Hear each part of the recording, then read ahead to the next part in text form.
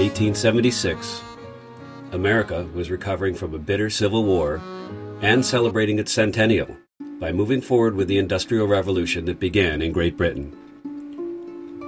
America's contributions would change the world forever. At the centennial celebration in Philadelphia, buildings lit by gas lamps displayed mighty steam engines that were to form the power and energy backbone of the emerging industry. It was gas and coal that were the main raw materials of energy that would burn to boil the water to make the steam. Electricity, discovered a century earlier, was still a novelty to most, with a few notable exceptions. Early in the 1800s, British inventor William Sturgeon invented the electromagnet. He explored the relationship between the flow of electrical current and magnetism. American inventors seized on this idea to develop the means of communication over wires at long distance, and the telegraph was born. An American inventor, Charles Brush, began working with the electromagnetic principle. By rotating a wire through a magnetic field, he was producing an electric current in the wire. Observant visitors to Centennial Hall may have witnessed a small generator called a dynamo connected to a steam engine lighting a single light bulb. The contributions of many inventors, most notably Nikola Tesla for his invention of alternating current, made the central distribution of electrical power possible. Perhaps the most notable power generation plant of that era was built at Niagara Falls, New York. Electrical generation was dependent on the steady means of keeping a wire moving through a magnetic field. True to its birth in the time of the steam engine, steam power became the main method of keeping electrical current flowing, and unfortunately, it remains so today. The power generation plant at Niagara Falls, however, broke the steam power mold early on. The steady flow of water falling from Lake Erie into Lake Ontario provided a non-polluting, free resource that kept the generators turning. Hydroelectric power was later joined by wind turbines as alternatives to steam. As the demand for electrical energy rapidly grew, steam became the most easily deployable method of producing it. Unfortunately, the raw materials used to create steam often come with serious pollution problems and are not renewable or free. Nearly a century and a half later, science and technology have provided so many new ways of producing energy that it's time we learned how not to boil water.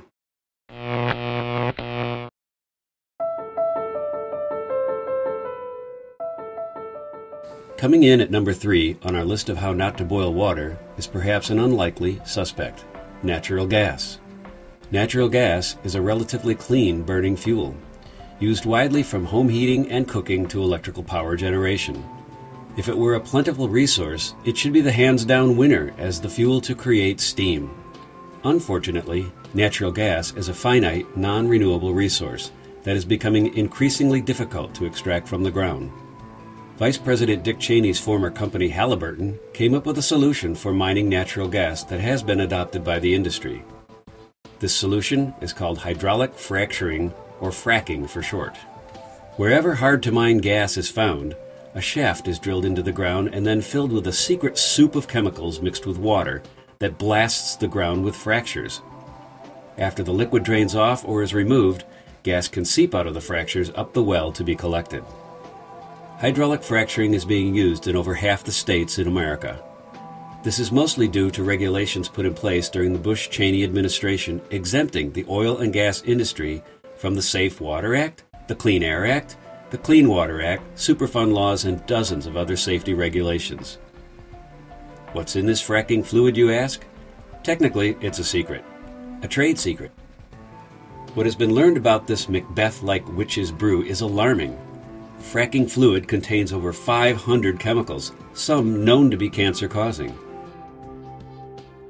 Protection of groundwater by recapturing and containment of the used fluid does not appear to be working. An eerie parallel, also involving Halliburton, is the aftermath of the Deepwater Horizon accident in the Gulf of Mexico. BP chose to cover up the disaster by using a chemical soup called a dispersant to keep a majority of the leaking oil out of sight. The formula for this soup is also a trade secret. Unfortunately, some of the same cancer-causing chemicals found in fracking fluid were used in the dispersant formula. The Subcommittee on Energy and Minerals will now come to order. Both the industry and the government have repeatedly stated that hydraulic fracturing is safe, and any groundwater that appears contaminated is actually safe to drink and use.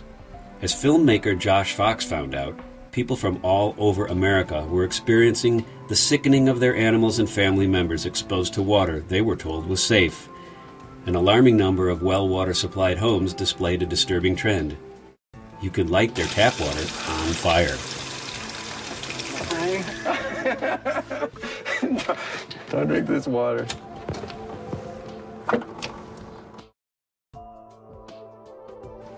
With protections and exemptions in place for giant industries and less protections for the citizens of the planet, a very dangerous destruction of important ecosystems is underway. Hydraulic fracturing scars and pollutes the land enough to completely negate the benefits of natural gas as a clean, burning fuel.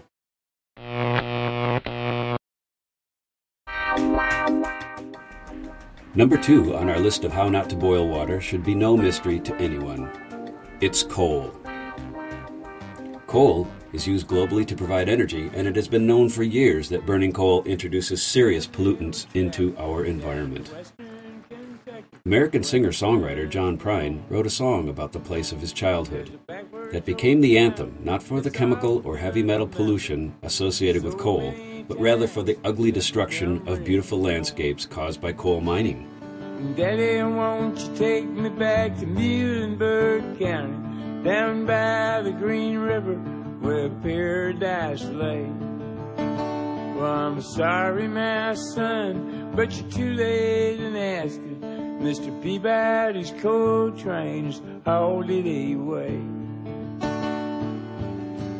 The type of coal mined in northeastern United States, John Prine's Paradise, contains sulfurs and heavy metal pollutants including mercury. It is a combination of coal mining and coal burning that has caused virtually all of the fish in the United States to contain enough mercury to be unhealthy for consumption by most humans. In 2008, over 1 billion gallons of coal ash sludge spilled from a coal plant dam into the Tennessee Valley. Accusations of lax or no regulations attempted to place blame, but the toxic devastation could not be debated. This soup contained poisons like arsenic and heavy metals like lead, and quickly destroyed over 400 acres of fish, farms, and homes. Because coal contributes to about 30% of Earth's carbon emissions, it should be no surprise that it is a centerpiece of the ongoing climate change debate. America used over 900 million tons of coal in 2009, but China, literally fueling an industrial boom with cheap energy, burned over 3 billion tons of coal in that same year. Regardless of your opinion about climate change, our health and the health of our planet requires that we get a handle on our carbon emissions and related pollutants. The coal industry has an answer: clean coal. They call it carbon capture and sequestration, or CCS for short. In theory, CCS works by gasifying coal in a process that separates air to gasify the coal, and then further separates hydrogen for use as the plant's fuel, and carbon dioxide, which eventually gets injected deep into the earth. At least, that's the theory. Clean coal technology is something that can make America energy independent. This is America. We figured out how to put a man on the moon in 10 years. You can't tell me we can't figure out how to burn coal that we mine right here in the United States of America and make it work. You can't tell me we can't make it work. Well, it doesn't. Not yet. World leaders continue to meet to discuss things like carbon credits and taxes that would help motivate clean coal technology. But poor economic times and a lack of desire to regulate big business has clean coal on a back burner. The long-term health and environmental effects of burning coal should put it at the top of our list, but there is one fuel source that is far worse. The number one way to not boil water, drum roll please,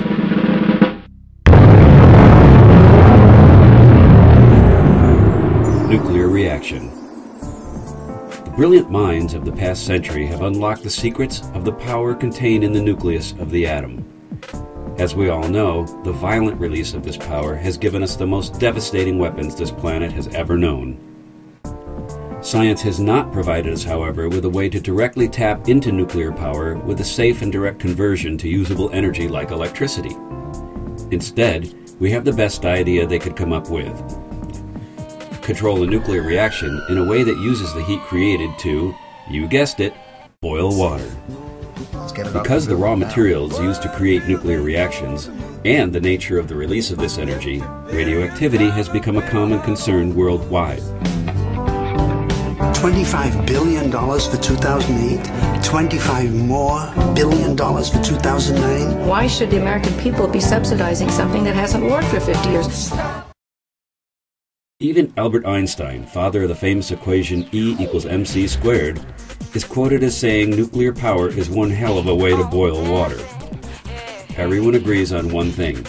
The main problem associated with nuclear power is what to do with the spent fuel. Spent fuel, which includes depleted uranium, is not spent or depleted with respect to radioactivity. No, that takes nature thousands to millions of years to make these radioactive materials safe. Governments have plans for burying nuclear waste deep underground, but this solution always finds opposition by anyone who doesn't like the idea of this stuff being buried in their neighborhood.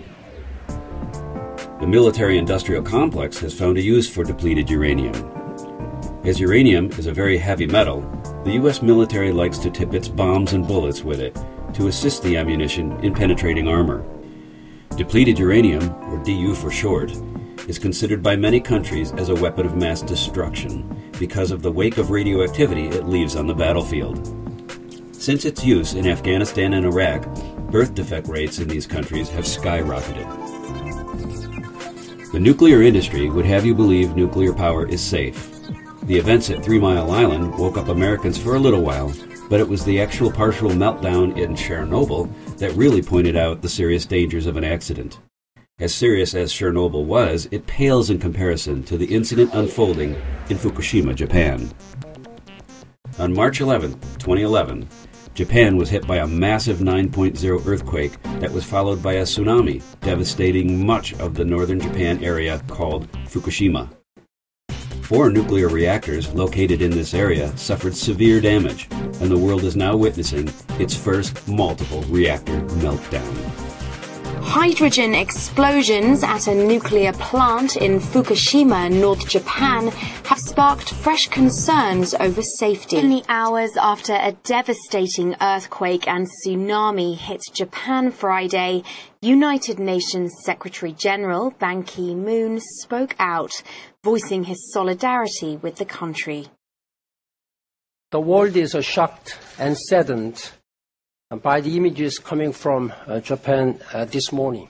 Brave workers trying to prevent 4 nuclear reactors at the Fukushima power plant from exploding have run into even more problems. The roof of reactor 4 is now cracked, and reactor 4 is on fire. The levels at the plant are enough to kill a man within 5 hours. This is a dramatic escalation.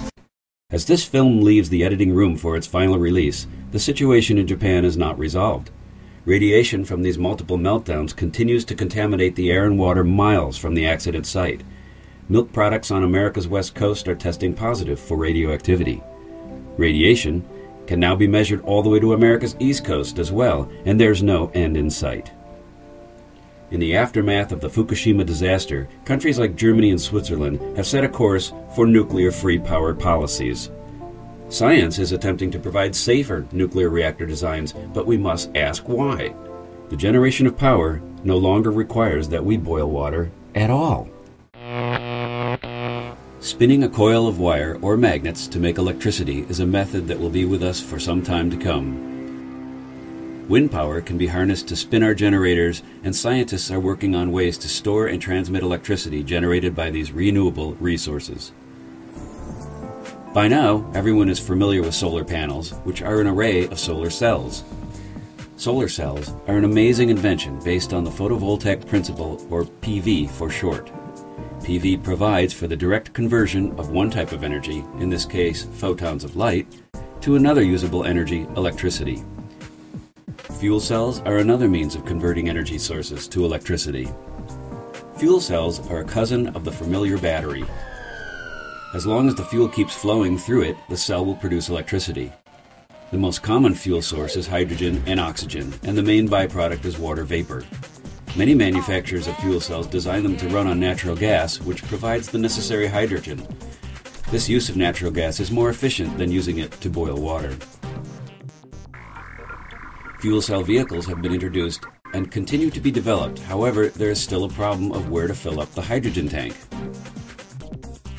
As promising as wind and solar are, there are other developments that stand ready to change the face of the Earth and our lives. Fans of a concept called over-unity generation claim it is possible to build a combination motor generator that uses part of the power generated to run the motor that spins the generator. It is called over-unity because any power created beyond that used by the motor is free to use or sell. Opponents of this idea call this perpetual motion and claims it violates the laws of thermodynamics. For decades, a project has been underway in Budapest that has resulted in the design of an over-unity generator called energy by motion, or EBM for short. Once the EBM is brought up to speed, it completely spins itself with plenty of energy to spare. It does work, and it is being prepared for commercial use at this time. Perhaps the holy grail of energy creation involves the splitting of water into hydrogen and oxygen as a virtually unlimited source of non-polluting fuel. For years, there have been reports that people have found a way to make a motor run on water. And for years, there have been conspiracy theories about how these backyard inventors have been paid off or even murdered. One such inventor, Stanley Meyer, was actually granted U.S. and international patents for his efficient water splitter. Meyer pulsed the input energy at specific high frequencies, which immediately began creating more hydrogen fuel energy than was input. Meyer went on another step and redesigned a car with no fuel except a water tank. In spite of the fact that his invention worked, Stanley Meyer's ideas were rejected by the scientific elite because he did not have a college degree. The government claimed his invention was perpetual motion and accused him of defrauding his investors. Finally, surrounded in controversy, Stanley Meyer died of a mysterious illness classified as food poisoning. Meyer's ideas are not lost. Inventors are planning to release products that will provide personal power generation systems that run on water. Power is perhaps the largest and wealthiest industry on this planet. This power industry has a great deal of stake in the status quo. That is, they are and will be very difficult to move to make any change in how they conduct business. Regardless, our future and the future of the Earth depend on our stewardship of the planet and its resources. Remember one thing. It's not their planet. It's yours. Captain, I've run this ship aground since no one's laughing. Will you pass that bottle around? I'm gonna write a note. Gonna let my message float to sea.